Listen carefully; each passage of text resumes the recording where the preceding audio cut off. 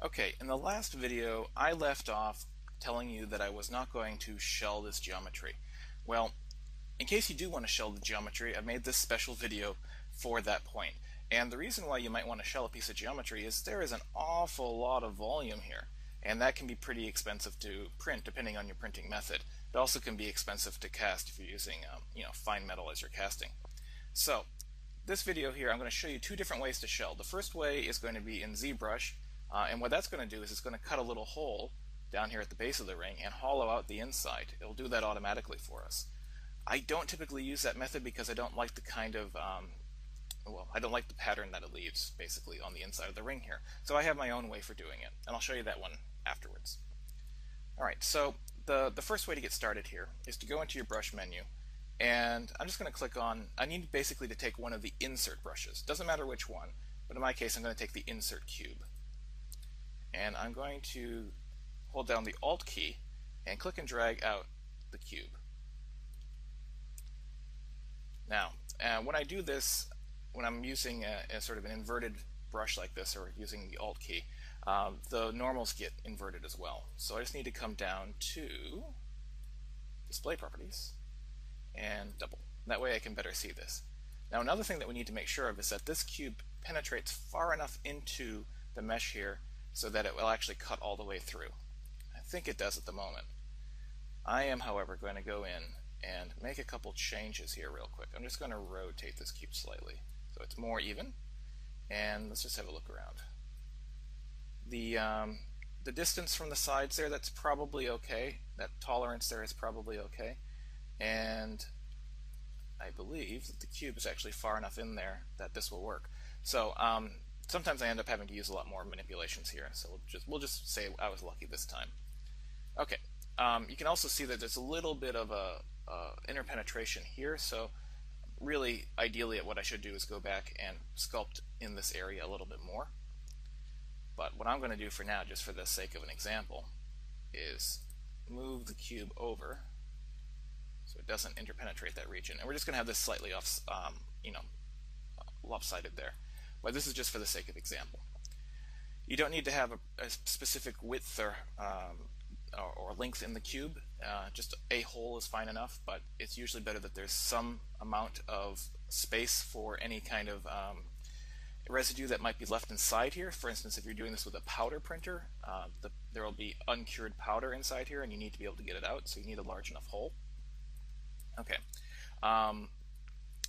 What we do next is come up to Geometry, and we're going to come down into the Dynamesh menu. There's an option down here for Create Shell. Now, I've put this at a thickness of 20 because I find that that works pretty well in this case. So what I'm going to do is just hold down Control and click and drag, and that's going to clear the Dynamesh. Go back to Draw real quick here. And as soon as I cleared that Dynamesh, now I can go to Create Shell. Now this is going to take a little while because there's a lot of calculations being done in the background. Basically, ZBrush is going in and trying to find where can it make a hole, both here, cutting that out like a subtraction, but then also trying to find where all the surface points match up at a unit distance of about 20, and creating additional geometry in there while hollowing out the rest. Now I find that this method leaves something to be desired and needs a little bit of cleanup, but it's pretty fast and it's pretty easy. What I mean by that is if you look on the inside here, you'll see that there's an awful lot of stepping basically going on. Now for the most part that's not a big deal, but I'm more concerned with these areas here. So you could just go in with a smooth brush and just polish those out a bit, right? They come down pretty nicely. And that's probably good enough. So if that's all you need, great. Just finish it off there. If you end up smoothing anything on the inside there, it's probably worthwhile to make sure that you turn on the auto masking back face mask option. But for the most part there, that could be done, and you could export this out, export it out as an OBJ or convert it to an STL, which is all well and good. Now that's not the method that I typically use. The method that I typically use involves going back into Maya for a second. So I'm just going to undo this, get back to a previous state. There we go, get rid of everything. And I am going to just pop on over to Maya real quick. And I have the ring, the same ring right here. Now what I do when I'm creating a ring, there's usually this sort of circular kind of cutout here, or I should say it's probably ellipsoidal kind of cutout here that is very common in a ring design. If you're wearing a ring, you take it off, you might see that there's actually some metal been cut out toward the top there, and that's to reduce the amount of metal required to make the ring without affecting more or less the quality of the ring. But I also, not only do I want to cut that nicely, which is quite different to the big square hole that we had here, but I also want to allow myself the option of choosing how much metal I cut out of here, because I don't necessarily want it to be uniformly thin. I don't want a uniformly thin shell everywhere, because that may or may not cause the casting to flow properly or cause me other issues. So these are all kind of considerations that a jeweler would have, which I don't expect necessarily any of the readers to have, but it's worth pointing out because if you want to do it this way, you can customize the shell more or less. And really what it is, I just take a polygon sphere, and oh, that fits quite nicely in there, doesn't it? I just flatten it down basically, because flattening this down, if I pull this up, and you kind of imagine this as a subtraction Boolean, that's going to cut out a pretty nice sort of doming shape through here. Now what I've done is I've actually, instead of showing you all of this, I've actually gone through and already created one of these, and it's just using vertex manipulation to create this shell. And what does this shell look like on the inside? Well, if I bring this over here, you can see that basically what this is doing, or I'll bring it forward so it's a little bit easier to see. What this is doing is it's just cutting out areas much like a normal shell would, but I'm also kind of retaining some extra volume in some of these areas that I don't want to lose it in. And it's allowing me to really get the shape that I want here underneath the ring. So just going back into ZBrush real quick. I'm not going to show you how to do that because I can presume that you know how to model that and you can model it to your heart's content. I am just going to bring this into ZBrush and do a subtraction. So I'm going to go to Import, and let's go find the right file. And that one is our shell geo. I will divide this a little bit just so that it gives kind of a nicer result. It doesn't seem to change the shape here at all, so that's fine. That's something you need to pay attention to, making sure it doesn't change the shape. I'll delete any lower subdivision levels, and I'm just going to pop back over to the dragon head here. So I'm going to append this shell geo as a subtool. So I'll come down into the subtool menu and go to append, and we will select this shell geo. All right, so that sits in there nicely now. Now, if you haven't done this before, this is a really cool trick.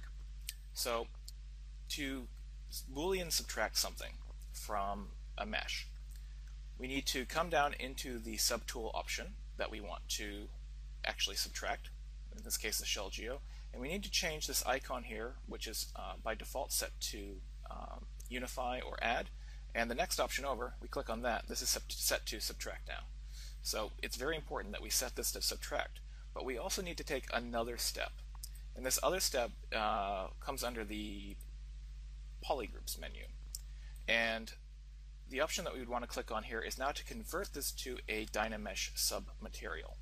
So if we click on that, this will now get converted to a Dynamesh sub. You don't necessarily get any feedback in the viewport, but if you do click on it, that's what actually happens. There's a shortcut for that as well. Instead of having to go into that menu, the Control W key will do the same thing. Okay, so after we do that, now we need to come back up to the piece that we want to retain. Click on that, and we are going to need to merge all of these together. Now it's important to mention, before we get started here, that this piece of geometry actually needs to be a Dynamesh. Otherwise this won't work. All right, so we'll go down to the merge options, and we'll say merge down. This is just going to merge everything down the chain together into one piece. All right, so that's not completely done yet, so let's just clear that mask, and now it's going to go, let's just control click and drag. Now it's going to go through and actually calculate this Dynamesh sub, and there it has gone. It's gone through and it's cut it out, and this is much more similar to what we would normally expect for a ring, the way that this looks inside here. So you can see it's quite different. I still have been left with a couple holes here. I can easily touch those up with the Dynamesh, but the inside there is very nice and clean, and that's really what I want to do. It's really the kind of result that I want. So you might say, well, okay, how important is it really that I do this? Because that's just some extra steps. Well, it's as important as your wallet is to you, I suppose. If I come in and I just pop on over to this notepad here, just using this one as an example, right, where I've done my own custom shelling. The shelled version here, the one that we see on the screen at the moment. Let's get that sort of lined up so we can better see it. Okay, this version here has a, when you go to print it, I calculated this in my printing software, this has a volume of 1.6 milliliters in terms of material that my printer uses. And the height is 33.3 millimeters. So what we do is we have a formula that we use that's based on the amount of material used, the volume of that material, and that has a particular price. And then we add to that the amount of time that's involved, because we can very easily determine how long a print will take based on its height. So there's two factors in this formula, and the result is, in this case, this would cost $195. Now the unshelled version, the one that I did in the previous video where I did not take any part out of here, that's 2.03 milliliters in volume, same height. So the difference here in price, now this is $227. The difference in price is 32 bucks. This is New Zealand dollars, which is this is 16% more. Now that doesn't, I mean, that actually does add up to quite a bit. I mean, 32 bucks is 32 bucks. And you also need to factor in that if you are going to go ahead and get this cast, then you are not only paying for additional print material that you don't need necessarily, but you will also be paying again an extra price for the unshelled version when you are getting it cast in gold or silver or whatnot. And some of those things, some of those metals are pretty expensive, and so you'll end up spending unnecessary amounts of money. And the ring will also be a lot heavier. So this is already a pretty big ring. We don't want to make it heavier than it needs to be. So in the end, the shelled version is really a good choice all the way around. And I gave you two options here for going about creating it. I think that should, for almost everyone, provide a good solution. So thank you very much.